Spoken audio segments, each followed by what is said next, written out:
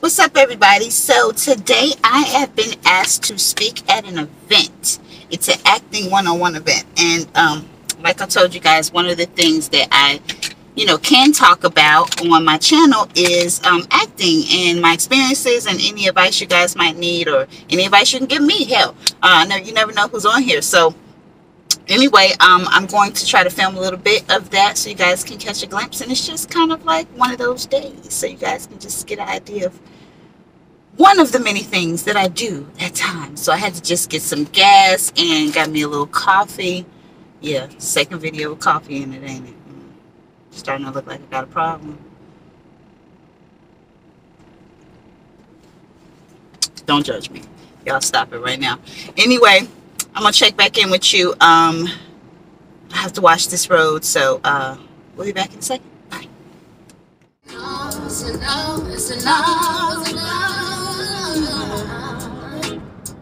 No selfies, no filters, no TikTok videos, none of that. Okay, that is ghetto. But if nobody don't tell you, you won't know. Because people think like, oh, I'm acting on TikTok, I can send this up an audition tape. I've gotten TikTok videos, and the thing is, I just kind of laugh at it, but some people just really don't know and don't understand. So that's why I'm sharing you guys. That's never okay. Everything that you need to do, you need to always act as a professional and deal with people as if they are professional when it comes to casting. As I said before, when you go to auditions, it's really about confidence. Most of y'all model, most of them do modeling. Okay, so y'all know about confidence. It's the same thing. When you walk in the room, you own the room the same way as you would if you were doing a photo shoot. If you lack confidence in your photos, or if you lack confidence, of course, in your audition, it's going to show up, and we're going to know I brought somebody with me today who is an expert in acting, and I thought that she would be the perfect person to come and talk to y'all. Actually, I have two people coming. Another one is a surprise. They both are, I guess. So the first person I have here with me, she has been on several seasons of Taina on Nickelodeon. If you guys are familiar with Nickelodeon. She also won Shark Tank, which is the show on reality TV. She is also an author. She is a singer. She is a monsterpreneur. Okay? She and I are actually producing our first reality show together. I'm not about to do that. It's okay. Okay. We're producing the show together. She and I'm going to say Anyway, but she is very notable. She's very credible. She is perfect to talk to you guys today. So give a big hand for LaTangela Newsom.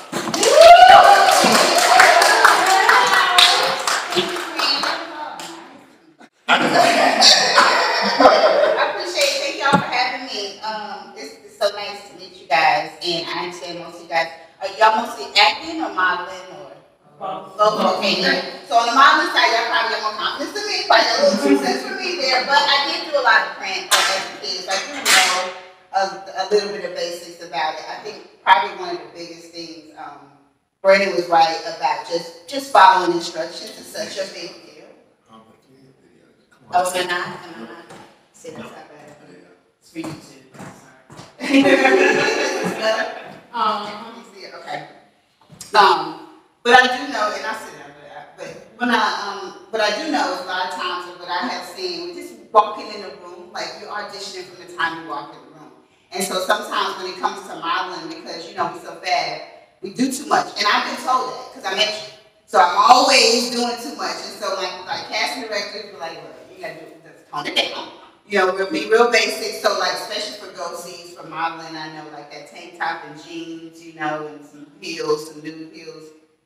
Basic makeup, because they just know as soon as you walk in the door, if you're coming in with all that going on, they're like, okay, well, we can tell that you're an amateur, and sometimes you can fake it till you make it. I've had to in many instances. Shark Tank was one. That was the one. That was the ultimate one. I had to fake it, trust. So, but yeah, so they don't ever know unless you let them know. And then, I know a lot of things are virtual now. And even with that, just the little things, because like I study a lot of casting directors and stuff too, just to kind of see where everybody's head's at. And production, because that's money. like stupid money when they go into overtime. So it's like if you're gonna sit there and not be prepared, you know, and all that good stuff, then, you know, time is ticking. And even for kids, because I started as, you know, a child actress, and even before I was on television, you know, I started real young in pageants and stuff, and they just don't play. You did your pageants? Oh, yes, pageants. Mom was crazy. Mom was crazy. I wasn't, but oh my God, my aunt almost fought this lady because she was yelling at her kid, I promise you. Talk to that baby like that. But yeah, I think that's the main thing, is what those little things are about. It's just like cropping the right way, your lighting being right, basic stuff like having a basic background. And even sometimes with the color, like I've heard some people like, I don't like that blue background. That's so ugly to me, it clashes for everything. But then some people are like, the blue is standard. So I think always staying up on game and like knowing who you're auditioning for, just like a job, you know, kind of having a little background story on the employer is always, you know, impressive. And then like a little personal story about yourself or something like that. It's because everything is casted so realistically nowadays. So if you can find you in that character somehow, I don't give a damn what you think everybody else is doing.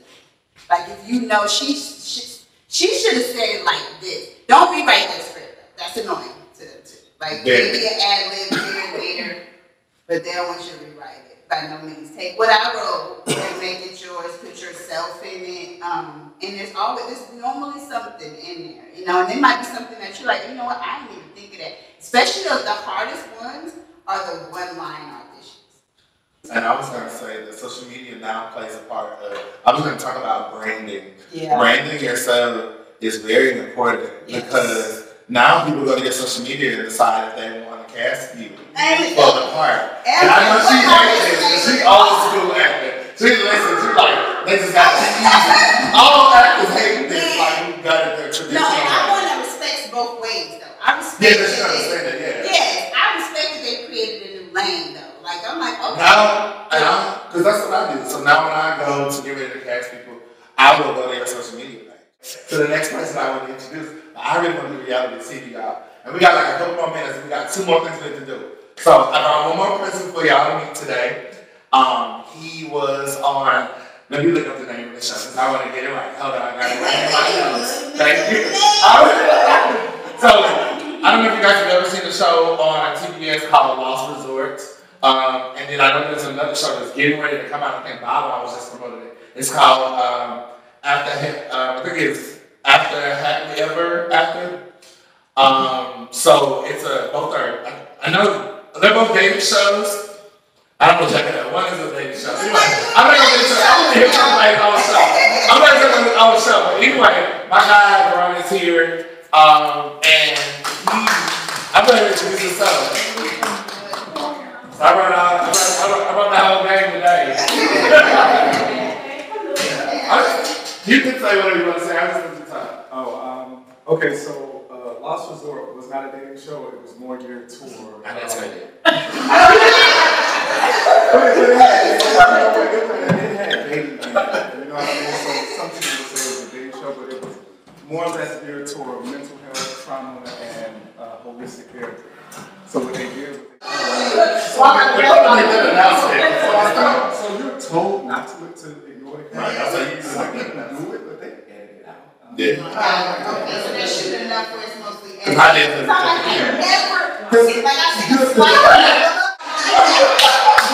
I'm not getting out of it. Listen, I got one.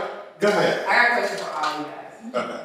So like, when was that moment for you when you were like, okay, I'm gonna shoot for my dreams, and I'm just gonna take this path, and like when you have faced obstacles within your journeys, what made you keep going? Right now, that's where I'm at. I was about to say that. The obstacle now is right here. But I came up with mama knowing. Like I did. And the thing is, my mom is a performer though. My mom sings. She was like in Texas and Austin. She was big on stage, you know, live singing and stuff like this. She was kind of regionally famous. But I thank God, I know for me, I had a mom that was like, well, you want to get started? Child, what we gonna do then? What we gonna do? And then I'm a military brat, so we were living in Saudi Arabia and Turkey at the time. My dad, after he retired, he was also a contractor. So we were still overseas and felt like we were in the military. But we were in Saudi Arabia, like, we can't drive. They can drive now, women, but that's recent. But, like, we couldn't drive, we couldn't do nothing, we had to wrap up every time we went out. So my mom was like, hey, so can we go to New York? And my dad was like, oh, just go. So we went, and we were there for longer than we expected until I booked Taina. So having that, you know, if you have kids that are, you know, you got parents or people around you, like, that was big for me, because she never told me, like, I couldn't, it wasn't possible or nothing, like, whether we had the money or not. So that, I think, helped. And you gotta know, like, I think I knew when I wouldn't quit. Like, there is no, I don't care what nobody tells you, there is no overnight success. There's a couple of times where somebody's, like, been like, you know, you should model. You know, like, Kamora was spotted by Chanel, Kamora Lee Simmons. But then after a while, you still gotta, if she tells you about her whole journey, though, like, that might have been the start, but it might have been a whole lot that happened after that, a whole lot of time before money came. Even before I booked Taina, Nickelodeon told me no a million times. Like, I have been up there so many times to that building. I'm telling you, right there, off of 42nd Street or whatever, like on Times Square, you still see that building. And I used to go up there all the time, like for auditions and like callbacks too. Sometimes it took me a long time before I got a callback. And when I got callbacks, they still told me no. And then they just knew what they wanted me for. And I was the lead on another show that was based around a show called, a repertory company called City Kids, and it was called Rep. And I was the lead on that. We never even shot the pilot for that. They were like, you know what, never mind. We're going to do Taina. We want you to play Maritza, but just come on in and read it. And with that one, I remember it was in the evening times. All the time they had me come in the building. I was like, hey, never had an audition. That's late. And then I just knew it when I walked in the room. I was like, I got this. It's done. And then everybody got their phone call, like, cause you know, we're friends. We got friends in the business at that point. So moms calling each other, like, you got called back here? Like, they called you here? Everybody got a call with me. And it was like 9-something that night. Everybody got a call, and I was like, what is happening? I knew that was mine. And my mom, she went to the bathroom, she started praying, she came out, she said, don't worry about it. They're gonna call you. They're gonna call you tonight. Like, she's like, it's just gonna be late, but they're gonna call me. They called before, like right after 10 o'clock or something. But you just know. But I think when you stick to things, though, and you just don't, because it's rough. Like, even now, people think, well, why you ain't back on TV, or why they don't reboot? Like, I can just flip the switch, and, like, you know, y'all might love me, but the industry don't think I'm that big of a deal. Like, they like, well, what have you done lately? Like, what is going on? Y'all, meanwhile, I'm being a mom. Fans still like, we still love you, we did the show, and then the industry, like, it don't matter. This resume short. Like, what's your real looking like these days? Like, so it's two different energies you're dealing with. So it's still a struggle. It is, but when you stick with it, that's when you know. You know. I think for me, my moment was my very first film in 2016. They did horror on the production. It was probably one of the biggest premieres in the city. And for me to be a first-time filmmaker, I had over 400 people that come to the premiere. The girl who played the lead, my friend Rora, was filming for My Current Situation on BET. So BET was there filming. And I walked in, and all these people there, and I literally couldn't even look at I'm panicking. Because I was just like, fuck. You know, because I had anxiety, and I didn't realize I had it that bad until that night when I saw these people. Like, I couldn't, I'm like, hey y'all. And I'm like, put my head down, I'm like, going to the back, like, because at this time, I was just like, I can't believe this many people came. I was like, they don't even know me in this city. It was celebrities there, everything. It's my Bad Girls Club. So Blue from Black Girls Club played in that film.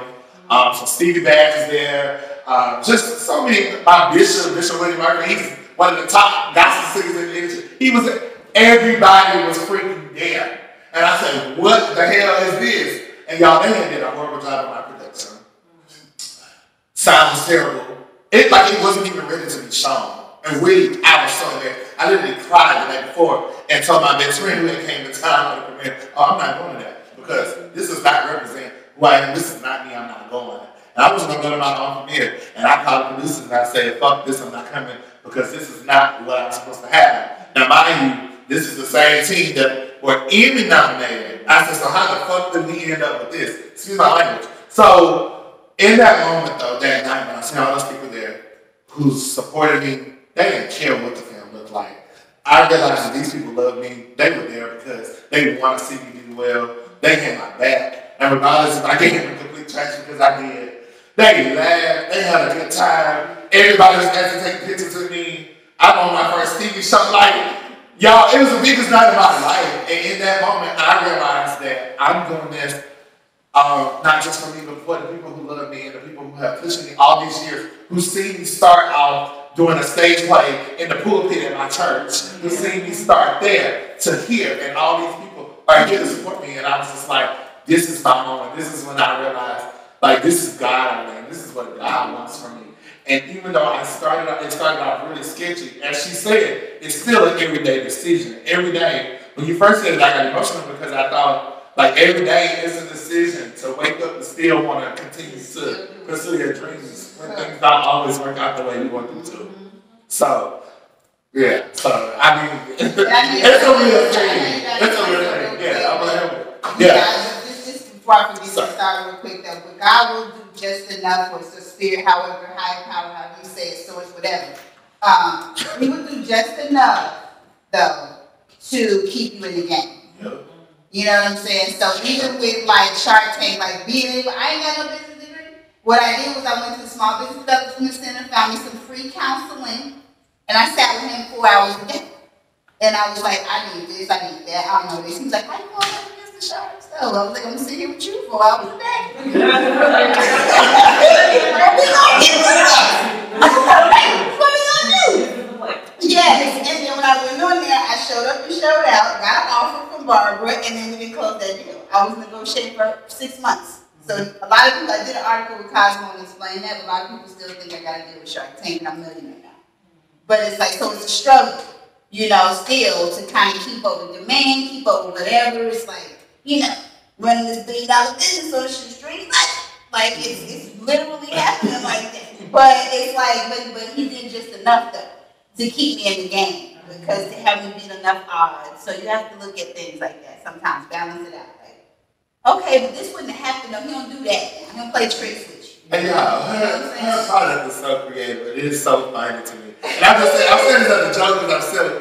She created grease bags. Y'all know, like, you have that grease when you cook. You like, what the hell am I gonna put this in? Right. She came up like, this is a $1 billion idea. Come up with a grease bag. I know we know. Photographers that wanted to do photo shoots with me. Once I got, and this whole time I'm still in the fire service, I just started sending off, putting my pictures on the internet and different things. Like, this is before Instagram. You know, I don't think Instagram that pop yet. You know, but this is like Facebook. And those pictures is what kind of landed me the first thing that I did for Lost Resort. You know, those pictures that I took. And making money, a little bit of money outside the fire department, and was able to carry myself.